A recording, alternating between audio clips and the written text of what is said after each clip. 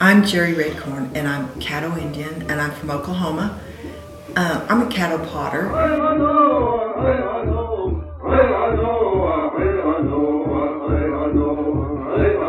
I am the person who's reviving the Caddo pottery that had been lost for many, I'm sure a century, if not more.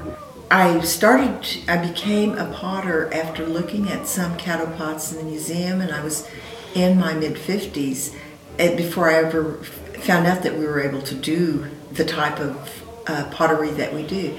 And after I started this, I realized what a magnificent effort that my ancestors had done in centuries ago.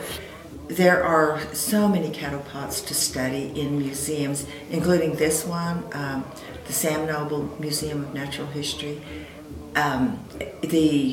The collections in the Washington, D.C. National Museum of the American Indian are fantastic, and so I've been able to study them, and particularly through the Artist Leadership Program that NMAI has set up for artists to study their heritage in whatever way they choose.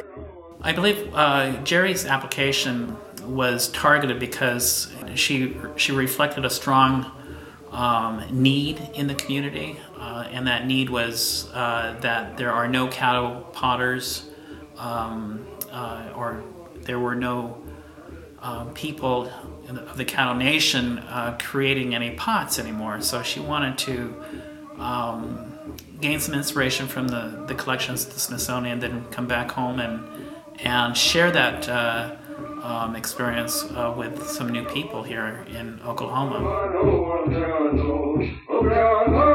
The Artist Leadership Program from the National Museum of the American Indian has been a really wonderful opportunity for me, because I was able to go to Washington, D.C. at the collection, which there was a vast collection, and study them and hold these pots, look at the temper, look at how they were made, and I'm still astonished at how wonderful the designs are, how light the pottery is, and just basically what kind of thinking back into maybe what the tools were of my ancestors. What I've seen recently as a result of the Artist Leadership Program are these artists coming back into their communities and allowing the community to re-experience cultural arts that haven't been in use in recent years.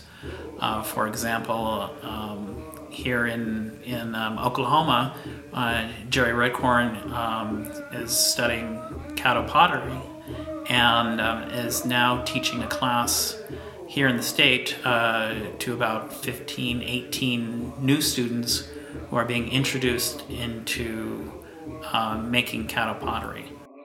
Jeri's a great teacher. She did really, we've learned so much from her in just 2 days, and we were so excited about it that the women in front of me that were sitting at my table, we asked Jeri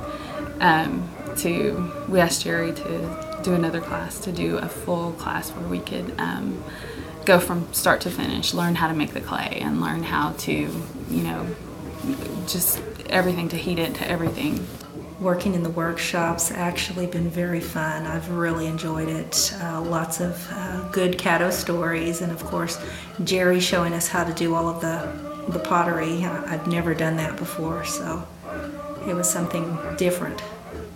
It was really interesting to see how you can hand a piece of clay to 20 different people and the amount of different things that come out. And so, and then you compare that to what we saw today when we saw the ancient pottery and how the styles are similar, to, even though we're all doing our own thing, there's some of the things that, like the rims and the ridges and the designs, that were really similar to what, things we've never even seen before. So it was really neat.